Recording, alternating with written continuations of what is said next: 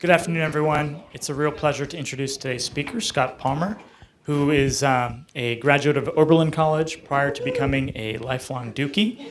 He came to Duke for his undergraduate medical education and then stayed for internal medicine residency and fellowships in pulmonary critical care, during which time he also received a Master's of Health Sciences and has had a really tremendous rise in a broad research agenda, from basic translational, active, very well-funded lab to clinical translational, and actually then clinical trials. And it's been great for somebody who shares an interest in trying to bridge that gap to learn from somebody who's done it so well. He's been very well recognized for all of this work. He has a K-24 from the NHLBI for his mentorship. He's published over 120 articles, numerous book chapters, and for those people comparing that track record to some of the clinical scientists here who have 500 or 1,000 publications, over 100 in basic science is really tremendous, and he's got some really exciting work that we're lucky enough to hear about today. Please join me in welcoming Dr. Palmer. Thank you. Well, this is a pleasure to do DCRI Research Conference again and share with everybody a little bit more about what we're doing in terms of pulmonary. And as was alluded to, I have a pretty strong interest. Oh, here are my disclosures. I have NIH support. I have support actually recently from CDC, NIOSH, a number of industry, and I'm a co-inventor on a patent. So I want to acknowledge all that. I did want to talk today a lot about lung transplant, because that's what I grew up in. That's the area that really gets me the most excited in terms of translational science, but it's also, I recognize, a very relatively narrow niche. But what I'm going to share with you at the end is how we've used our experience in lung transplant, where we interface with patients with advanced lung disease, such as idiopathic pulmonary fibrosis, COPD, and other areas, how we've used that experience and that translational science experience as a springboard to really grow a pretty broad portfolio of work we're doing now with many of you in the room at the DCRI. And so, time permitting, I really want to just kind of highlight some of the exciting things going on across the board. But before we do that, I am going to focus in on a couple very specific research projects we're doing in lung transplant. And I would start by saying this is actually a really exciting time to talk about lung transplant. As you can see, I guess this is why they told me it's probably better to use this. So as you can see, if I gave this talk in 1985, it would have been a pretty boring talk, right? You know, there were about 5 lung transplants performed worldwide. And the volume of lung transplants in the last 25 to 30 years has gone up dramatically, and it continues to go up. And it's always a couple years out of date in terms of the data that's reported, but it's now well over 4,000 lung transplants worldwide. So again, not so big if you're used to hearing about 40,000, 60,000 patient cardiology studies, but puts us on par with heart transplant, liver transplant, lung transplant, about 4,000. Still below kidney, but it's a pretty growing area, and it's actually the only solid organ transplant that continues to experience growth in terms of transplant volumes. And from a research point of view, again, this is worldwide registry data, there are some really interesting demographic changes in who we're transplanting. So when the field started back in the 80s and early 90s, most of the transplants were in folks in this age category, sort of in the 40s to 60s. And what we've seen in recent years is a really dramatic rise in this orange group in patients that are older. There was a time patients were turned down based on age over 60 and certainly over 65, and we're seeing a lot of growth there. And in parallel with that, or in part, driving that growth is some of the changes in the demographics of patients that are getting transplanted. So while we continue to do lung transplants for patients with cystic fibrosis, shown here, and COPD, shown here, as well as alpha-1 and pulmonary hypertension, we see this really dramatic growth in this red subset of patients, which is idiopathic pulmonary fibrosis, and they tend to be older patients. So changing age demographics, changing native diseases make it an interesting time. I wish I could tell you there are dramatic improvements in survival after lung transplant, but there aren't. And that's why there's still a huge opportunity, and it's still important to continue to do research. So compared to earlier, 1-year survival has gone up from about 75% to maybe about 85% at most centers across the board. And long-term survival, if you look at the 50% survival, it's gone from about 4 years out to about 6 years for all transplants. If we looked only at large centers and we looked only at bilateral transplants, we'd see the curves would be shifted out a little more. And most of our patients, I give about a 50% survival at 8 years based on the fact that we're a large volume center doing primarily bilateral transplants. But we still have a long way to go. So there's still a huge opportunity to do more research. And that's what I'm going to talk about. I'm actually going to talk about 2 projects we've done that are registry projects using UNOS registry data. And I think they're really fun projects to talk about because they have public policy implications and they represent collaborations with a number of different people in the organization. So lung allocation in the US. Lungs are allocated by something called the LAS score. And that was implemented in May 2005 by UNOS, or the United Network for Organ Sharing, that kind of regulates allocation of all the organs within the US. And one thing that was striking prior to May 2005 when the system was implemented was that lung patients on the waiting list had the highest percentage of deaths amongst all the groups. So maybe there would be more absolute numbers in some of the other organs, but a large percentage of people we would list for lung transplant would actually die before they'd ever make it to transplant.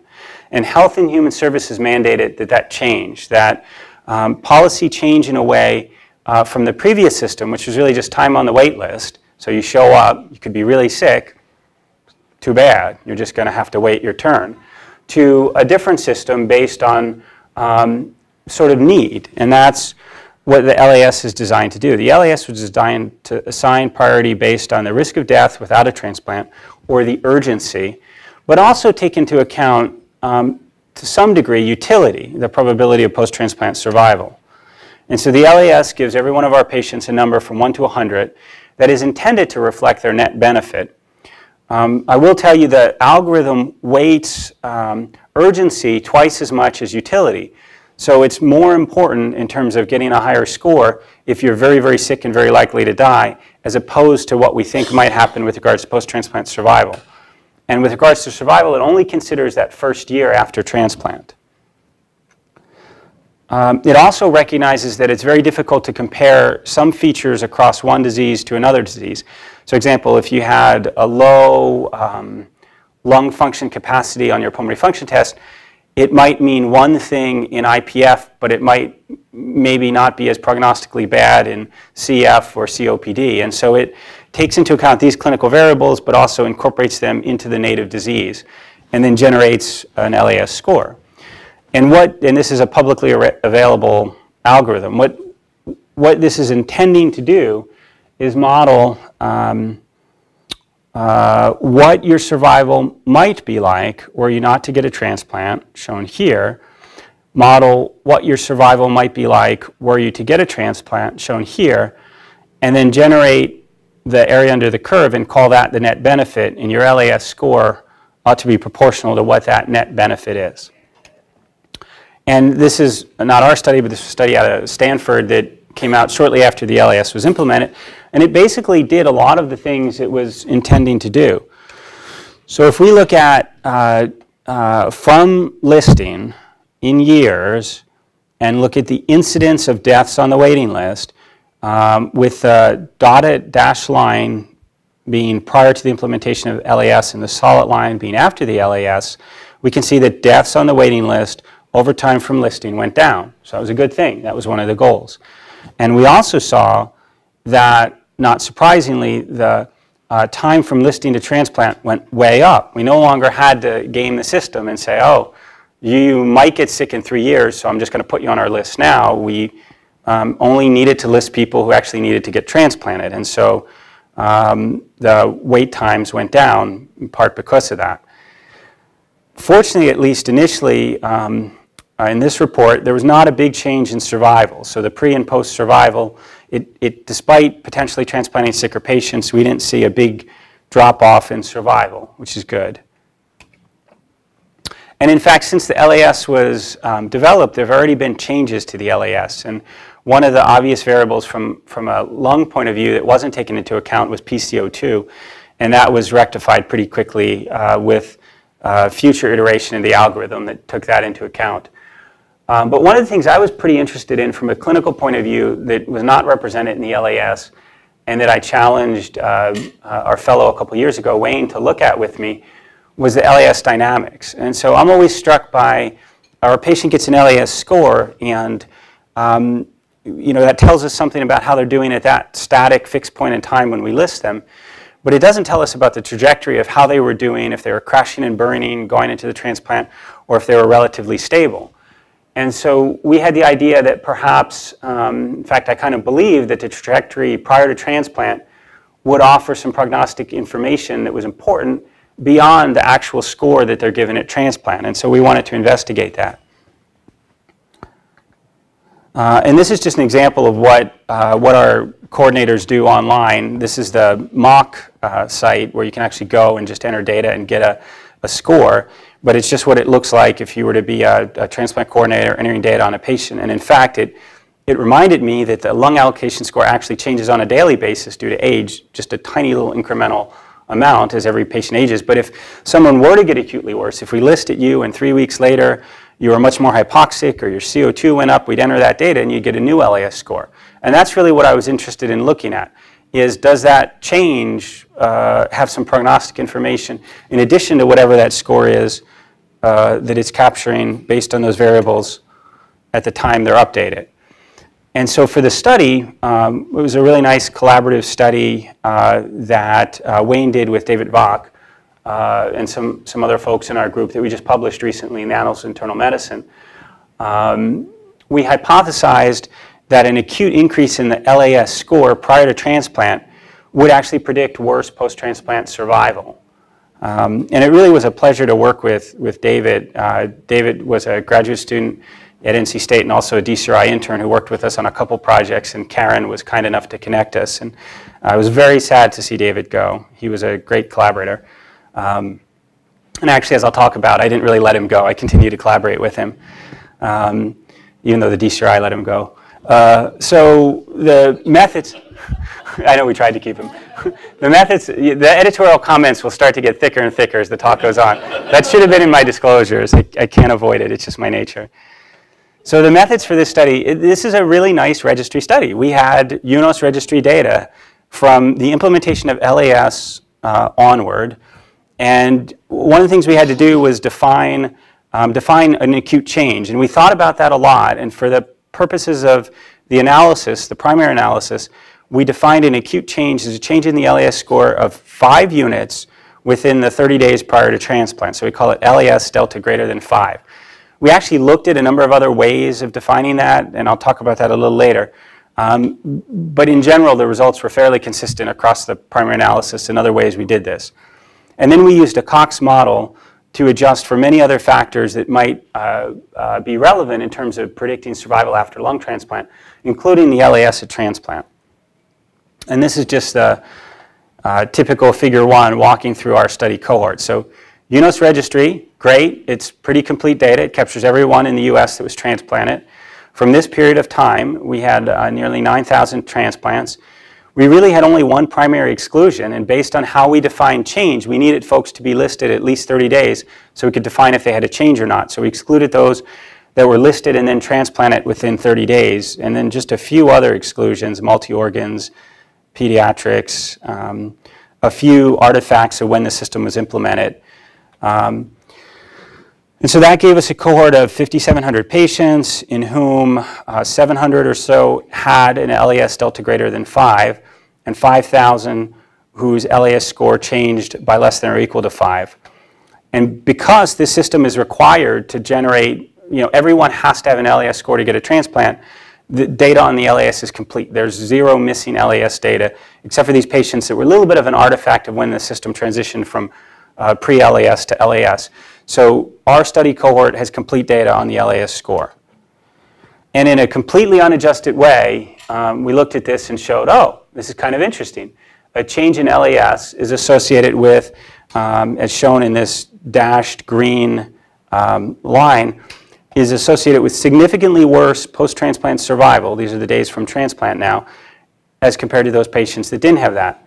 But what's wrong with that? Well, it's completely unadjusted. So it's quite possible that maybe those patients just have higher LAS scores or other characteristics that would be associated with worse survival. And in fact, if we just look at the demographics of the patients that had a change in their LAS score, they tended to be patients that were older, that had restrictive lung disease, and in fact, that had higher LAS scores at transplant than those that did not have change. So then we went ahead and started to think about how these other variables are contributing to post-transplant outcomes and trying to determine if a change in LAS might have prognostic significance independent of the effects of some of these other covariates, like the LAS itself at transplant. And one way we did this was by looking at LAS strata. And we were pretty happy and reassured to see that LAS stratas, as shown here in these 4 graphs, in each of these LAS stratas, if you had a change in your LAS score by greater than 5, your survival was significantly worse than if you did not. And then we went ahead and built a fairly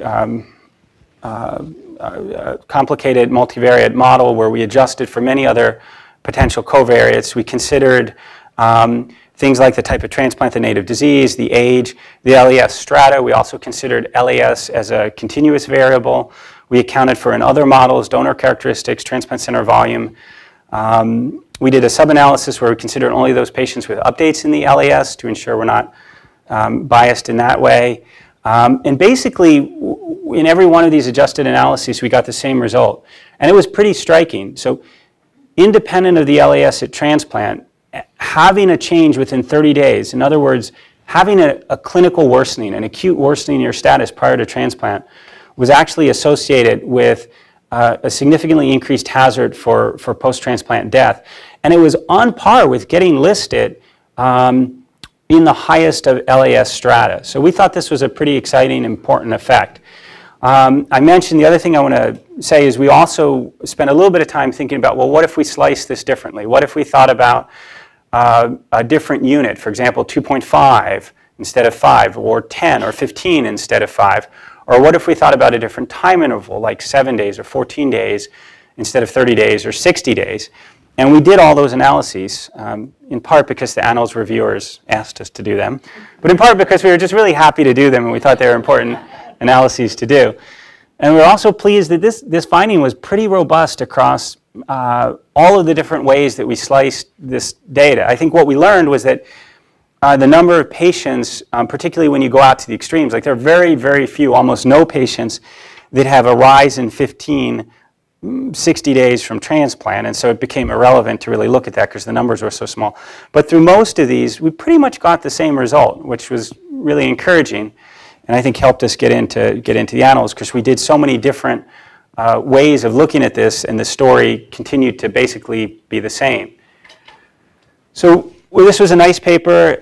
It demonstrated for the first time that the trajectory of this variable called the LAS, by which we allocate lungs the 30 days prior to transplant, that trajectory impacts survival after lung transplant, independent of the LAS score itself and independent of many of the other variables that we think are important prognostically. And so we think this contributed a bit to the literature because it gave us something else to look at as we think about post-transplant survival. And we also thought it was important because it kind of reminds us that when we think about prognostication, it's often not just at a static point in time, but it's the trajectory of how that patient's doing, either going into a transplant or whatever other clinical event that might have something to do with how they do afterwards. So that got us thinking a little bit more about net benefit. And so that's kind of the published story, and that was just published last year. This is the unpublished part of the story. And while I showed you that the LAS change has an impact on survival after transplant, it doesn't really tell us how we should change how we allocate organs, because it's possible that that may have a greater effect on post-transplant outcomes or pre-transplant outcomes. And what we really want to do is think about net benefit and think about how do I allocate this scarce resource in a way that prioritizes those patients who are going to get the greatest net benefit, which is really what the LAS system was designed to do. But when we looked at a lot of the literature on that was out there, as well as the data that was used to generate the LAS models, we were struck by how limited that research had been and thought there was an opportunity to contribute more to that. So there, of course, are no randomized studies that show transplantation confers a survival benefit. As with many surgical interventions, it's hard to design these studies and probably would not fly. There was a very unfortunate paper that was published in the New England Journal of Medicine by a guy named Ted Liu at the University of Utah, who literally says at meetings, I had one CF patient that got a transplant and they did badly, and he made it his career goal to do studies that said there's no survival benefit to lung transplant, and used CF registry data combined with very old UNOS registry data, and came up with a flawed analysis that he then had to actually write a retraction of part of the analysis, but it still got published in the New England Journal originally, and it did more disservice to, I think, the transplant community than anything, because nobody wanted to refer CF patients after that. And then more recently, the thing we've been dealing with is now that we have the LAS system, so I mentioned we don't have to have people wait in line to get years and years of waiting time. Now we get these calls, I have a really sick patient, you've never seen them before, but they're a nice young kid with CF, they just got acutely worse, they're on a ventilator, can we transfer them and can you transplant them? And that presents another dilemma, which is how sick is too sick, and is there some limit to where we say, wait a minute, you know, we ought not to be doing these transplants just because we can get a score and we can get a high score. How do we balance the utility part? So this is a really interesting thing to think about. I'm not going to pretend to have all the answers, but I'll share with you how we approached it. The other things that struck us about this literature in terms of survival benefit for transplant, pretty much every study used a Cox model, and it reminds me of the Stanford heart transplant example when we learned how to do SAS, that's how you do this stuff. And the problem with that is that our transplant patients undergo informed censoring. So the sicker patients are often the ones that get censored, and then that creates some bias in how we interpret survival benefit or not. And all of this research, except for one paper, was done prior to the implementation of the LAS. So even though we designed the system to help improve net benefit, nobody's really thought about how's that working. And almost all of the prior studies really looked at it in just a univariate kind of way. Well, if you have COPD, is there a survival benefit or not? If you have CF, is there a survival benefit or not? But we've just talked about how many other important covariates there are that can impact all this. So we wanted to take those into account too. And this is a continued collaboration with David, who's now in the School of Public Health at the University of Minnesota. And this is a project we've worked on along with some of the other folks, Wayne, who is involved, Mike Durheim, who's our fellow now, and some other folks in the group that worked on the previous paper, as well as David's graduate school mentors who are part of this project. So rather than using the Cox model, I think the innovation of this approach was to take a different statistical strategy that David had worked on in graduate school from the causal inference literature and use an accelerated failure time model to try and estimate in a different way what the residual lifetime of a patient might be had they been left on the waiting list as compared to the residual lifetime if they underwent a transplant, and then use that as a way to adjust for many of these other covariates. And so we took our UNOS data set, but we updated it because it's a year later. We now have 1,300 folks who are listed for lung transplant, about 9,000 of whom underwent a single or bilateral lung transplant. And using that accelerated time failure model, we came up with some really interesting data, I think, that we're going to be really excited to submit and hopefully get some feedback on. And I think the thing that was really interesting was that the most important determinants of the survival benefit of transplant were actually the LAS at transplant and the native disease. And so unlike some of the previous studies, we found that actually the greatest survival benefit is precisely for those patients with the highest LAS scores and with CF or IPF. But conversely, and somewhat distressingly, we came to the conclusion that there were some patients with low LAS scores and obstructive disease that probably did not get a survival benefit with transplant and actually had reduced survival. And I'll show you how that looks. And this is a somewhat complicated slide, so I want to just kind of walk through it slowly. So it's the cumulative incidence of death by LAS strata from listing. So this is the cumulative incidence of death on this axis, and this is the days from listing. And it models either continued waiting, shown in red, or transplantation, shown in blue. And so this hits home the latter point I just made, which is in those patients with low LAS scores, at every time point from listing onward, they were more likely to be alive if we left them listed rather than if transplanted at any one of these time points. And in the intermediate LAS strata, I probably should mention 35, about 38 is the median LAS score. So there's a fairly large number of patients that probably sit here, some that sit here, relatively few that sit in these higher strata. It's certainly not a normal distribution, but it's the median's right around here. So in this LAS strata, we're about net neutral in terms of survival benefit. And it's not until we get to higher LAS scores where we start to see, after a period of days of listing, maybe about a year or so, that we start to see a consistent survival benefit to transplant as compared to continued listing. And it becomes more and more and more striking as we get into these very, very sick patients with higher LAS scores. So we thought that was very interesting. That's the first work that's tried to incorporate the LAS data and think about net benefit. It's using an innovative strategy from a statistical point of view. And it's a pretty striking conclusion. Based on this data, we estimate that 76% of the adults that underwent lung transplant since the implementation of LAS had a 2-year survival benefit. So I guess that's good. We're benefiting the vast majority of patients. It's also good because we've identified some controversial diseases like CF or IPF, or particularly those patients with high LAS scores where we're actually giving them a lot of benefit. But we've also defined a subset of patients that do not sustain a net benefit. And so given the limited supply of donor lungs, we think this is very, very important and that we really need to prioritize those sickest patients. When I get that call about the CF patient on the ventilator that I never met before, I should probably say yes. Send her down immediately. We're going to put her on ECMO and we're going to transplant her because this transplant is the one thing that can give her tremendous net survival benefit. But when I see that COPD patient who's, my quality of life stinks and I'm on a little bit of oxygen and I'm plodding along, we probably ought not to offer transplant, but think about continued medical management. Although 35 is the median, our programmatic bias has always been to transplant these sicker patients, and so our median LAS is probably well into the 40s, and I can't ever remember anyone we've ever listed recently that's had an LAS below 35, and it's, so I think if programs are smart, we can use this data and use that score as a really important prognostic tool to allocate this scarce resource.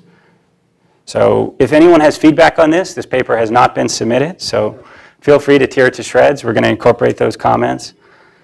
And then the last thing I wanted to do, so I wanted to give you an example of just some of the more substantive transplant-related outcome studies we're doing.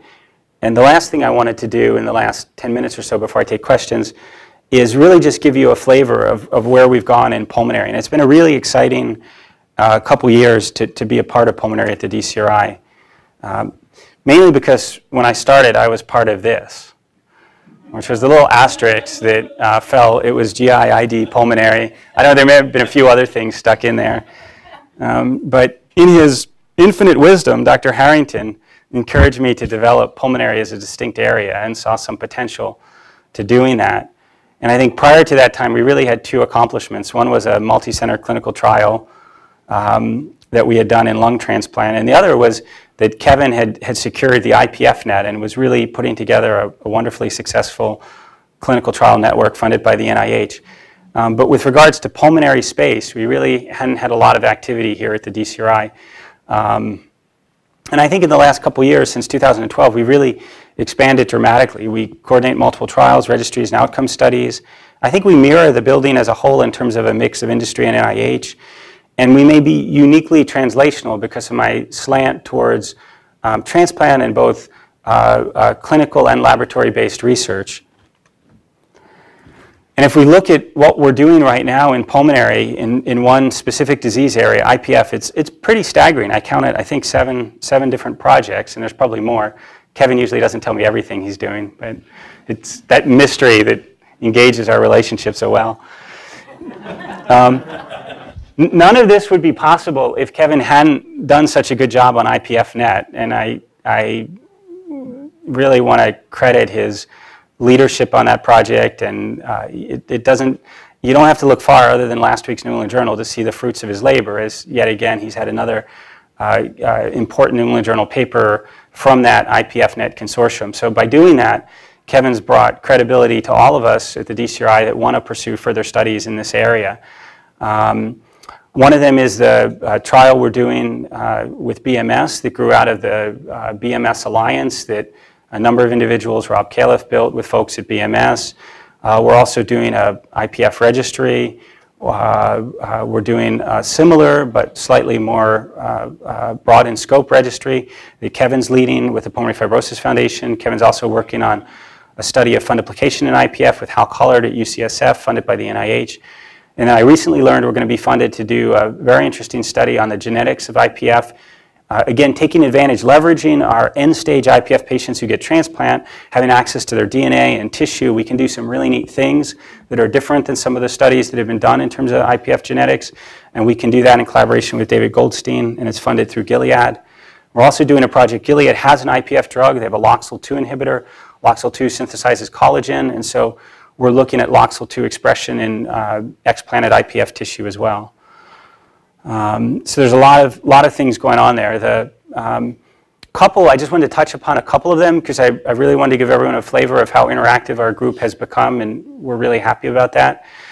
So not so much because this is an innovative registry. I think IPF Pro is probably from a registry point of view pretty boring. It's a relatively small registry. We are using the DCRI call center, which was fun to learn about.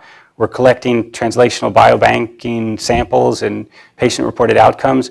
But I think it was really fun for me to get to interact with the outcomes group, learn about registries, and it's been a great way for our core group of pulmonary folks to strengthen that relationship with outcomes, and also to build a relationship with BI, Boehringer Ingelheim, who's a really important sponsor because they're one of the largest companies doing with a portfolio in respiratory disease. And so this study's up and running. The first site was activated on Monday. And I especially want to thank Rex, Gay, and Beth for all the support on that study. Kevin's been helpful in terms of thinking through how to design that. And then when we ran into a lot of trouble with German epidemiologists, Emily was perfectly willing to roll up her sleeves and say, okay, I'll push back. And so that's been a great study for us. And we're looking forward to that getting started. I also wanted to mention this BMS study. This is, at one point we called it SEAL. It's no longer called SEAL. It's just the safety and efficacy of a LPA receptor antagonist in IPF. It's a phase 2 multi-center study. I want to mention this because LPA antagonism is a really exciting scientific strategy to treat fibrosis. We think that regulates fibroblast migration into sites like the lung where fibrosis occurs. And there's really compelling preclinical data that supports this idea. It's a pretty complicated protocol. It has way more than it should. It has a phase 1-like intensive PK part, an exploratory biomarker assessments both in the blood and in the BAL. It has HRCT imaging, quantitative changes in lung fibrosis, hyperpolarized helium imaging. And I think for me it provided many lessons learned about how to deal with BMS, the BMS Alliance, and I think if anyone's dealing with BMS, I'm happy to share those lessons learned. If you're not dealing with BMS, but you might be, you probably should talk to us. I would say Laurie and Jamie, the two other junior faculty in pulmonary at the DCRI, have done an amazing job kind of owning that study and really working with BMS through some of the challenges. It's good to know about Kevin Hurley. He helps with the BMS Alliance and has been a good asset. I especially want to thank the clinical management team who's trudged on through some really tough times with this study. Laura came on as a project leader after several other project leaders had come and went, and definitely took it, right in the square jaw and said, I can do it, and is doing it with a lot of help from Sarah. And I think I've used Maureen to help me model professionalism when we've had to interact with BMS, and stay positive and focused. And so it's been another great example where a lot of different people had to work together to get this study up and running. And hopefully it's turned the corner. I wanted to mention a couple other ways we're collaborating. Murdoch is one, because COPD is a real growth opportunity for us. I talked about IPF and transplant, and those are two relatively rare diseases. COPD is clearly our most common bread and butter pulmonary disease, and we honestly hadn't done much in COPD, but we've gotten more interested in COPD for a couple reasons. COPD is obviously a hot button issue in terms of readmissions now, so people are very interested in factors that drive COPD readmissions, how to modify and prevent readmissions, because that's going to impact on hospital bottom line. And so we have some really interesting collaborations with Jill O'Hare at Wake Forest, looking at two-center data and interventions they're doing at Wake and thinking about how to grow that. We're also looking at collaborations internally. But one I just wanted to mention is that's been something we talked about for a couple years now, and I think are finally going to be funded to do, is through the Murdoch study. And that's to basically take that infrastructure that has tagged 10,000 patients, not surprisingly, many of whom are smokers, and some of whom report self-reported COPD. And so we want to take about 1,400 participants who we think either have COPD based on self-report or at risk for COPD based on their age and smoking history, and actually do spirometry on them and apply a questionnaire to help determine their COPD gold risk strata, and understand a little bit more about COPD and its treatment in the real world. And that's something that Jamie Todd has really done a great job on, with a lot of help from Mike, our fellow, and Kristen's been a great partner for that, as well as the Murdoch team, and Carl's gotten very engaged recently helping on the stats side. And then the last thing I wanted to mention was just kind of the spectrum of what we're doing in terms of more basic and preclinical research. And that includes 3 NIH U01s that we now have. One is the Lung Regeneration Repair Consortium, which is really designed to promote collaborative science in lung regeneration and repair, and also train the next generation of researchers. Another one that just got funded is the Molecular Atlas of Lung Development, and that's a collaborative project with Bob Clark at RTI. And that is to integrate data. It's an incredibly ambitious, neat project to fund sites to do specific projects to generate data that help us understand how you go through the stages of molecular lung development, what regulates turning on and off genes that then create bronchi and alveoli and make normal lung. And if we understand normal lung development, then maybe we can understand a little bit more about how diseases deviate from that, and how to, back to the first project, how to repair the diseased lung. And so that's a really exciting project. And then we also recently got funded to create a clinical trials and organ transplant network, a CTOT network, which is new for me. I hadn't been funded through NIAID. They fund a lot of kidney transplant research, but not lung research. But we're really excited about that, and I want to mention that because that'll be the talk I give in 2 years, is hopefully the clinical trials that we're doing through this CTOT project, the Lung Transplant Clinical Trial Network, where the last time I talked a few years ago was about CMV prevention, comparing different durations of a drug strategy. And what we've done is developed an immunological strategy where we think we can measure your CMV-specific immunity and make a decision in an individual about whether or not we can discontinue therapy. And so there's a clinical trial and mechanistic studies, and there's also a study of lung dysfunction and its immunological mechanisms. So there's a lot going on in that project. This is the organizational structure of CTOT. It has 5 clinical sites: Duke, Hopkins, UCLA, Toronto, and Cleveland Clinic. And I want to acknowledge Kent, who is a key collaborator here at Duke and a core lab leader, as well as all the folks that helped there. But I also want to acknowledge that was a really ambitious, hard grant to put together. Julie, big help, Taylor, Joanna Downer. If anyone's worked with Joanna before, if you haven't, you should. She's a huge resource in the dean's office. Laurie and Ashley, Iris, Paramita, and then Michael, who stepped up to help with Paramita leaving. So CTOT, really exciting new project. And then just to mention, the LRC and the lung map would not have been possible. That funding would not have occurred without the hard work of Brenda. And then Laura, who's continued to support LRC from the beginning, and also helping on lung map with Jury. So that's a far-reaching view of what Pulmonary is doing right now. So you can see, while I like transplant, and it continues to be a major area of focus, we really are excited to grow in a variety of different ways, and we're doing that in COPD and IPF and other lung diseases. And I'm not afraid to tackle a project if it's basic or if it's translational or if it's clinical. I think we have the depth of expertise and knowledge to be able to put together teams that can solve those problems. We even do outcomes. I thought that was really funny that when I thought about what I wanted to talk about today, I was like, well, this is the stuff I'm really excited about, this net benefit thing. This is the paper we're working on. And it's a really nice core team of people. I mentioned most of them already. And the more we get to interact with all the talented people in the building, the better, because I really think this is the unmet opportunity. The cardiologist, cardiovascular morbidity, down like that. Lung, we've got a long way to go. We're now the 3rd leading cause of death in the US, up from the 4th leading cause. Not really something to brag about. So there's a huge opportunity to do the kind of research, use the tools we have in this building to impact on lung disease. So I hope everyone leaves motivated to collaborate with us and find ways to do that. Thank you.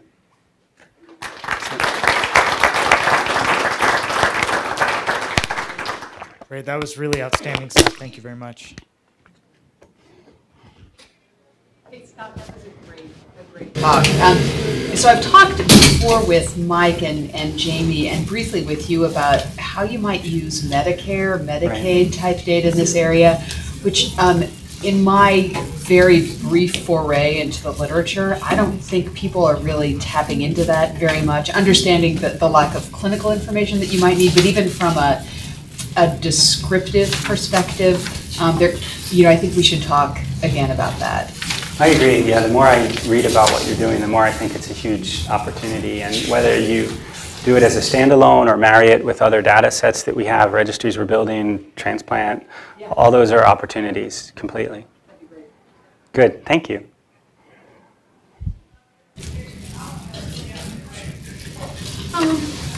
I would like to ask a little bit about the LPA, lysophosphatidic acid.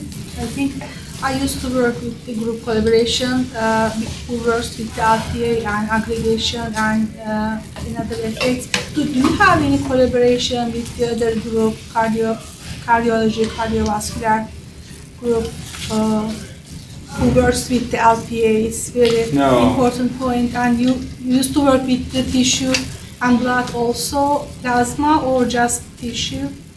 So maybe there's a couple parts to that question. I think we're not doing any studies. The only study we're doing with the LPA is a clinical trial, but as part of that clinical trial, we are banking blood, serum, DNA from the serum, cells from the serum, and so there would be opportunities to look at translational mechanisms in terms of how it might be acting. But the preclinical science, a lot of that was done up at Harvard by Andy Tager, who had a model where he would give bleomycin, get lung fibrosis, and looked at how a drug like this would block migration of those fibroblasts in the lung. Thank you. Sure. Great, thank you. Wait, one more question. One more. So Scott, when you guys enter that data in to get the score, the LAS, is that right? The LAS score? Yep, is that just a data, that data doesn't stay with that website, it's just a tool that you guys use, and is that correct? And then you enter that data, the score, into the patient's record? How does it get, I guess, transmitted? Because you guys mentioned that everybody has a score. Right. But I'm just trying to figure out, does it stay on that website or does it stay within the... Stays with UNOS. So and that was actually a mock. That's the publicly available phase where you can go in and just play with numbers and see how they affect someone's score. You would go into a secure website, the patient data, enter the actual patient data, and that patient would get a score, and that would live with UNOS, and then there's something called DonorNet. So as a donor becomes available, the DonorNet has all those scores and looks at your blood group and regions and prioritizes lung. So we might get paged. Now we actually pay someone to do that call because it's incessant, but someone would get a page that would say this organ is available, and you'd potentially have a match based on what their LAS score is in the organ. So UNOS really owns that, and it's an all automated, secure, online, kind of technologically neat process. Great. Thank you again.